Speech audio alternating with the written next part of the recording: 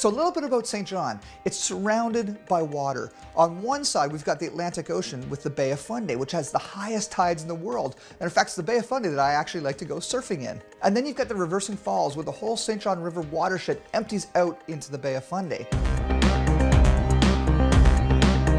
And this is a place where a lot of my friends love to go kayaking in the massive rapids and whirlpools and waves. And then we've got these two beautiful rivers that meet at the upper side of the Reversing Falls Gorge. One is called the Willistook, which also means the beautiful river.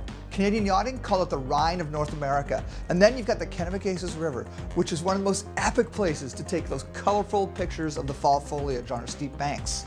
It's also an incredible place to go paddling. For all these reasons, the Hemmings family loves the water.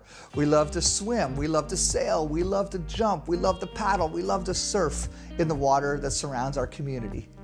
So because of our love for water, a number of years ago we had an opportunity to purchase a little waterfront cottage on the outskirts of St. John in the opposite direction of where we live right now. And the cottage was on this little lane called Memory Lane, and it was so aptly named because so many memories were made there. We spent 4 glorious summers at our cottage, living on the beach, playing in the water. You see, something magical happens when you get to drive home after work around 6 o'clock and the sun doesn't set till 9, and you can use those 4 precious hours as time with family connected to nature. And that is the lifestyle that we would love to have year-round, not just in the summer. So we discussed it. What would it look like if we sold our house and then moved full-time into our cottage? It sounded like a great idea to have that waterfront access year-round, but there's a few challenges with our cottage. Number one, it's quite small for our growing family. And number two, it was a really steep lane to get down there, so it's almost impossible to plow in the wintertime. And number three, it was a combined 2 hours of driving every single day to get our kids from Memory Lane to their schools and us to work and back. And these 3 challenges really were weighing on us. You see, we almost had perfection where we were living at Memory Lane, but something just wasn't right. Yeah, Greg, you're beating up on yourself.